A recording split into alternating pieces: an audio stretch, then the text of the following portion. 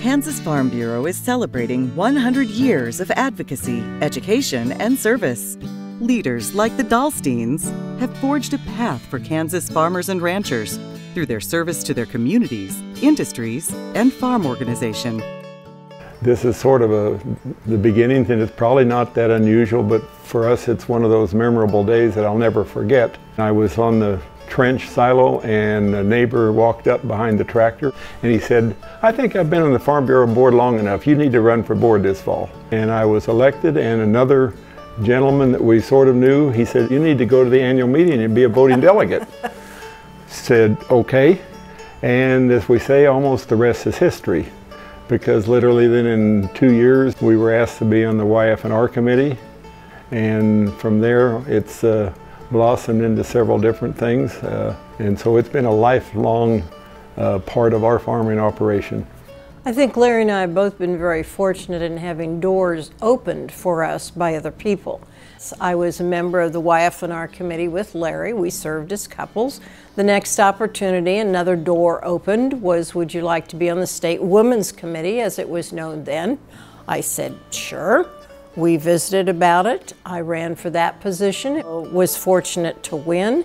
Would you like to be and run for the vice chair of that committee, which then sat at the table for the policy development. From that, the opportunity to be a full Kansas Farm Bureau board member arose.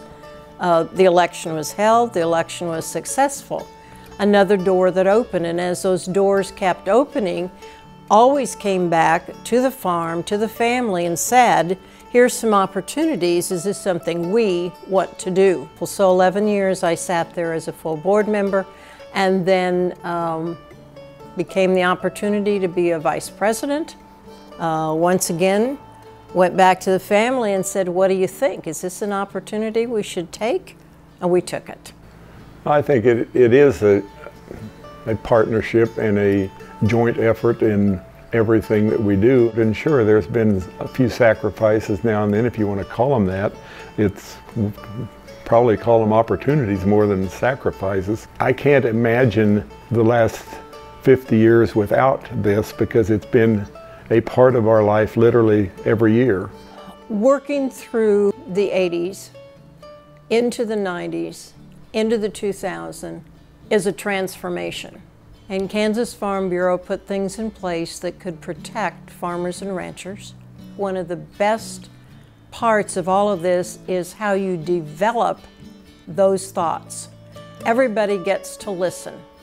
Everybody gets a voice at the table, and by the time it gets to the state convention where you sign off on all of those, everybody's had an opportunity to say yes, no, or I stand alone. I think that's the most valuable part, and probably one of the things maybe I miss the most about Kansas Farm Bureau is putting everybody's thoughts on the table, allowing everybody to speak. Because of that, it makes us as individual farmers look at things differently than if you would have never been exposed to some of these angles of looking and talking about and thinking about different ways to do things. To have the friends that we've developed, then to have our world expanded, there is so much more out there that we have been exposed to and enjoy, that it's been a fun ride.